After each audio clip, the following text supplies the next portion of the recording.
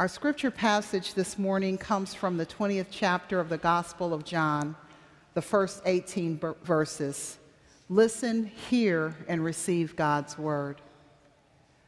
Early on the first day of the week, while it was still dark, Mary Magdalene came to the tomb and saw that the stone had been removed from the tomb. She ran and went to Simon Peter and the other disciple, the one whom Jesus loved, and said to them, "They have taken the Lord out of the tomb, and we do not know where they have laid him." Then Peter and the other disciples set out, and they went towards the tomb. The two were running together, but the other disciple outran Peter and reached the tomb first. He bent down to look in and saw the linen wrappers lying there, but he did not go in. Then Simon Peter came, following him, and went into the tomb. He saw the linen wrappings lying there, and the cloth that had been on Jesus' head, not lying with the linen wrappings, but rolled up in a place by itself. Then the other disciple who reached the tomb first also went in, and he saw and believed. For as yet they did not understand the scripture, that he must rise from the dead. Then the disciples returned to their homes. But Mary stood weeping outside the tomb. As she wept, she bent over to look into the tomb, and she saw two angels in white sitting where the body of Jesus had been lying, one at the head and the other at the feet. They said to her, "Woman, why are you weeping?"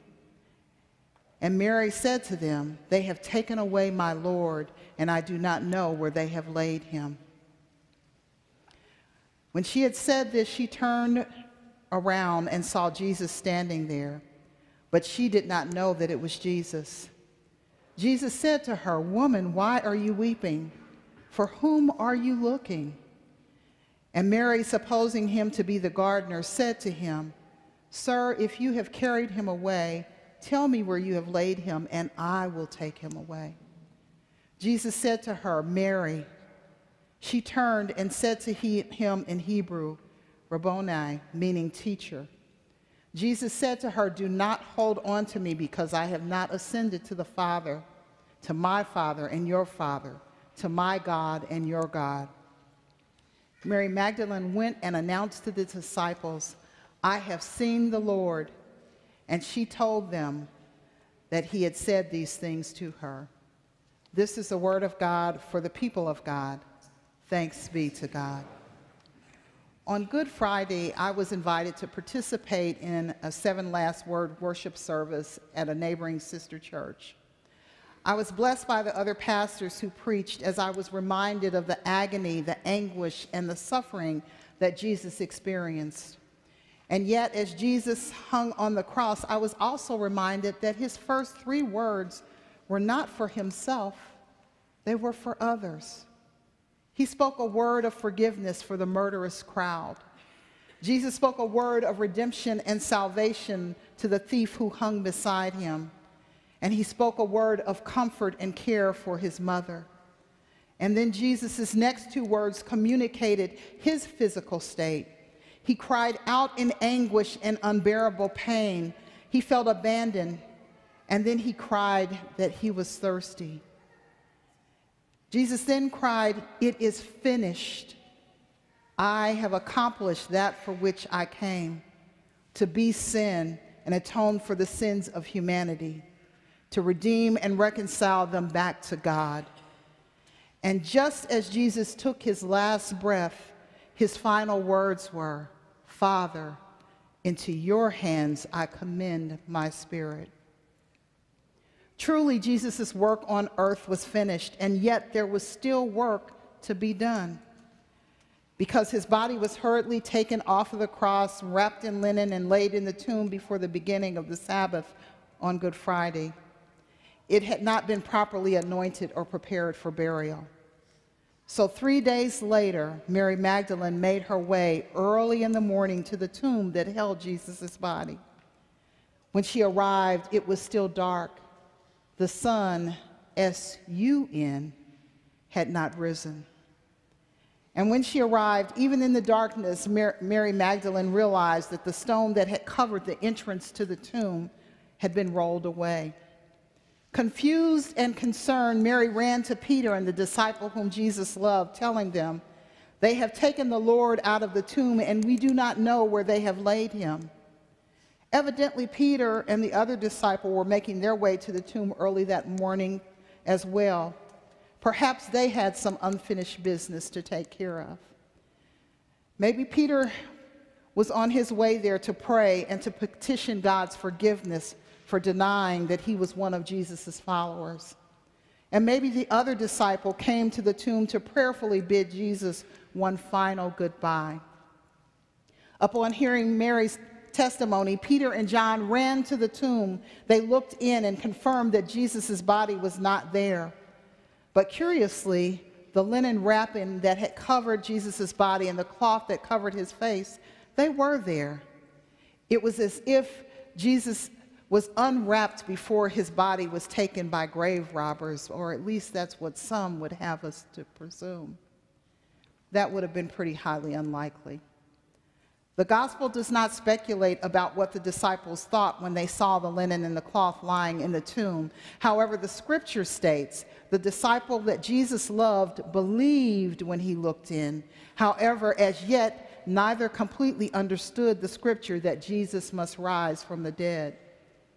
After confirming that the tomb was empty, the disciples returned to their homes. That's also a little curious in terms of behavior, considering that they had gotten up early before the sun had risen and made their way to the tomb, where they assumed that the body of their master and teacher was still residing. We have the benefit of Scripture and know that Christ, God's Son, had risen from the dead. So we celebrate the triumphant mystery of Easter Sunday with songs of jubilation and exclamations of "Christ has risen. He is risen indeed. Alleluia." We look forward to the pageantry, the large crowds in worship, sharing Easter Sunday meals with family and friends, the fun of children dressed in their Sunday's finest, hunting Easter eggs and raising alleluias. And some of us look forward to consuming copious amounts of jelly beans.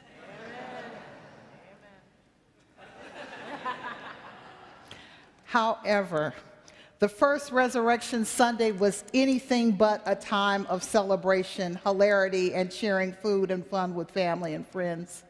It was a time of darkness, confusion, fear, disbelief, and unrecognition. That first Easter was a time of unfinished business because Jesus was nowhere to be found. Mary Magdalene remained at the tomb, distraught and bewildered, and weeping uncontrollably. And finally, for the first time since she arrived that morning, she looked inside the tomb. And much to Mary's surprise, two angels in dazzling white were sitting at the head and foot of where Jesus' body should have been. The angels asked, "Woman, why are you weeping?" And Mary responded, "They have taken away my Lord, and I do not know where they have laid him." Mary is not frightened by the appearance of the angels. She is only interested in finding her Lord. Turning around, Mary Magdalene sees someone whom she presumes to be the gardener. Only the caretaker is expected to be in the garden near the tomb in the early morning hours. Surely he knows what happened to her Lord's body. Mary Magdalene stays in the dark, in that dark, confusing, and uncomfortable place. Unlike the disciples, she did not run back home because she had unfinished business to tend to. Commentator Debbie Thomas writes, Mary Magdalene sees Jesus first because she chooses to remain in the darkness. Mary stays bewildered and bereft. And as Nadia Bolz-Weber puts it, she remains present to what is real, to what is actually happening. She does so even when what is real feels unbearable. End of quote. Beloved, when we venture into and stay in dark, desolate, difficult, and confusing places, hope, charity, and healing are possible They're possible when our spirits are open to what God is doing. When we cannot see clearly, when it seems there is no way out, when we have done all that we can and given our best and it still is not enough. The risen Christ shows up just as he showed up on that dark Sunday morning. But we may not recognize the risen Christ because we are consumed with our own expectations of what Christ looks like. Or maybe we are so sure of our understanding of who Christ is that we do not realize him or recognize him when he is standing right beside us. The same is true for Mary. She does not initially recognize the risen Christ until he speaks her name. And immediately, the darkness of unrecognition is dissipated, and Mary recognizes her Lord, her teacher. Christ does not allow Mary Magdalene to cling to him. He has been changed and still needs to ascend to his Father. The risen Christ has some unfinished business, it seems. He tells Mary, "Go tell my brothers that I'm ascending to my Father and your Father, to my God and your God." Christ will not allow us to cling to our preconceived or old ideas about him. You see, in the risen Christ, all things have been made new. He is now our transformed and resurrected Savior. No longer weeping or distraught, Mary Magdalene leaves the tomb as instructed by Christ and announced to the disciples, "I have seen the Lord." Thomas writes, "Hope in the midst of struggle is what happens when ordinary people brush up against an extraordinary God. This is what it looks like when broken, hungry humanity encounters a bizarre and inexplicable love in the half-light of dawn." End of quote. Beloved people of God, we have all encountered the Spirit of God standing beside us in barren, desolate, painful, and broken places in our lives. We have all encountered the Spirit of God standing beside us during times of celebration, joy, and peace. And yet each of our experiences is unique and individual because God knows us as individuals and God calls us by our names. In the words of Debbie Thomas, whatever acclamations we cry out on Easter Sunday must begin with a willingness to linger in the garden, desolate and alone, listening for the sounds of our own names spoken in love. For our testimonies to ring true, they must originate in radical, intimate encounter. The question is not why should people in general believe, but rather, why do you believe? How has the risen Christ revealed himself to you? End of quote. As we prepare to gather at table this morning and remember our risen Savior, I ask you to ponder these questions in your heart. Have you brushed up against an extraordinary God in darkness?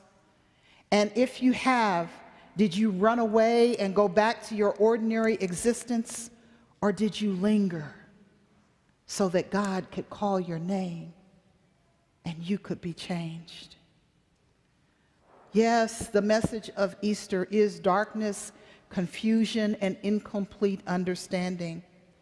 And the message of Easter is faith, hope, miracles, mystery, and most of all, love.